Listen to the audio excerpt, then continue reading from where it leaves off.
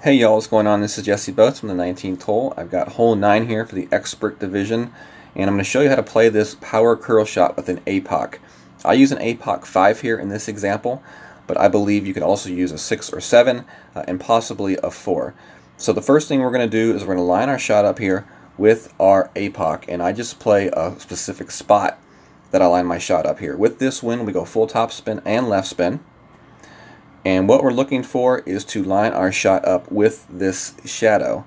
As you can see, we have this shadow right here, and we want our ball guide going straight through the shadow, pointing out this way. And that is being done at full OP, and then we will release. So with this wind 10.4, we're using full top spin and left spin, which would be max left spin and 6 top spin. From this point right here, we're just going to use our full curl on the shot, full OP, and then we are going to fully hook the shot around the trees. You're going to see it come in real nicely, bounce off the center of this fairway, and get a really nice second bounce. You could either do it like I do right here, or the ball may hit the rough and roll through. It is important that if you get higher winds, don't use the full amount of topspin because your ball will roll through into that bunker. If you end up in the rough or the bunker on this shot, you can make it still to that second pad. I would not recommend trying to bounce it to the green. Just get yourself to that pad in front of the green and then go with a wedge shot to the hole. So as you see here, we have a Guardian shot here. You could probably play a sniper as well if you chose to. The play on this shot is to use backspin at a pretty decent amount. I think the best way to play this hole is definitely to land it up in this front section of the fairway. Once you get here towards this middle section, there is kind of a slope that will bounce your ball up at a higher trajectory, and that will not be good because you want the ball to come in flat, you want the ball to hit on the green and then stop and then hopefully roll into the hole. You do also want to avoid bouncing off this fringe section because it does slope uphill as well. So it will actually bounce your ball up as well. So it's kind of important to use your full backspin and land that shot at the green to give you a good chance at the albatross. Alright, so we'll continue the video here. And you're going to see me line my shot up here. I'm playing a plus 10%. I play mid adjustment here. It's important to find your min, and your max, and then figure out where your shot's going to land from there, and then adjust accordingly. It is a fairly large pool here, so it is actually a 2-part pool for me using the take shot button. But if you use a crosshair, then you could probably do it in 1. We do hit great left here, which definitely costs us big time. I would love to see what this would have done with a perfect. I think we'd had a really good chance. But anyways, it's a great example of how to play this hole. This example here is my back 9. You're going to notice we have a higher level wind, 11.9. So what we're going to do here is we're only going to go with 4.5 topspin on this shot. I do want to make mention as far as the Apocs go. These shots have been done with the Apoc 5. If you're going to use an Apoc 6, that club has, or 7, those clubs have the same distance as the Apoc 5. So distance-wise, you're fine. The difference between the 6 and the 7 compared to the 5, though, is the topspin and the curl amount. So if you are going to use those higher level Apocs, definitely make sure to scale back your topspin to this Apoc topspin adjustment. Also, you're going to need to come off your curl just a tiny little bit, like barely any movement. But you're going to notice the movement, but not a whole lot. The only other thing that I could mention is the Apoc 4. It has the same curl as the 5, so curl-wise you're fine. Topspin, you'll be okay as well, but you will not have quite as much power. It's a 6-yard difference in power between the 4 to the 5, 234 to 240. So if you want to use the 4, I think it'll still work, but I think you're going to need to make sure that you have higher level wind.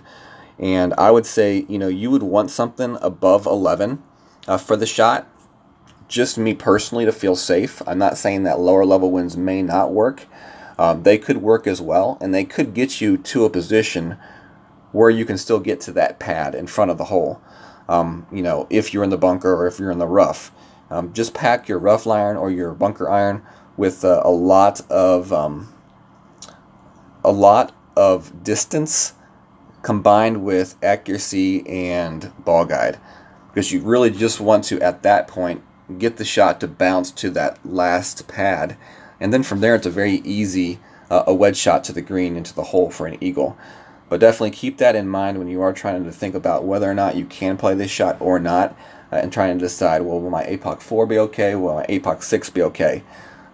Definitely, those are great options still, and are definitely possible to use here. I'm not saying they aren't. Alright, so let's keep on going here. As you see, we did lessen our topspin to 4.5 topspin here with 11.9 wind. And if I had one in the 12s, I'd probably go down a little bit more from that even. Same lineup, middle of the palm tree shadow, full curl and hook, full overpower. And you can see this one comes in pretty much the same exactly as my first attempt. We bounce off the fairway and we roll up the fairway.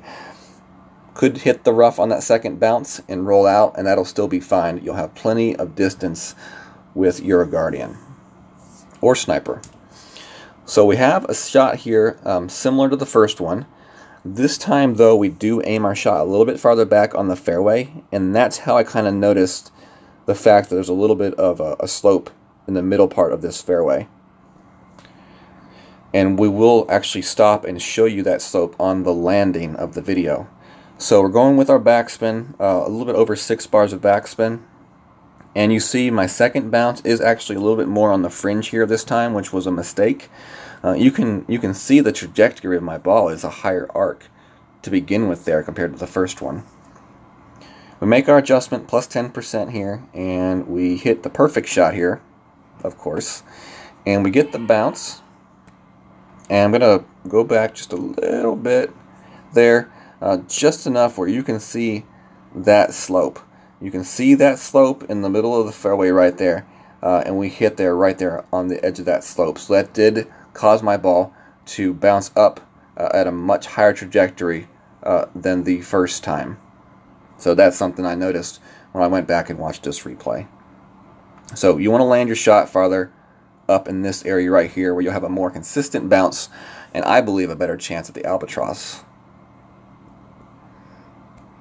So you see it bounce here. It comes in at a higher slope, so it does bounce up. And still a very easy eagle putt, though, to end the round. Definitely thank you for joining me on this video. Hopefully it helped you. And if it did, definitely give the video a thumbs up. If you are not subscribed to the channel yet, I definitely would appreciate that subscription. And if you would like to receive updates and notifications when I do release new videos or do my live streams, definitely click the bell logo icon and set up your notifications for the channel. I am on other social media outlets. You see those below my logo, and you can friend me on those social media platforms.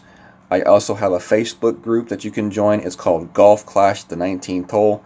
It is a great community full of other Golf Clash players that love the game and are definitely there ready to help you grow as a player in the game as well. So thank you very much. Hopefully you all have a good day, and God bless.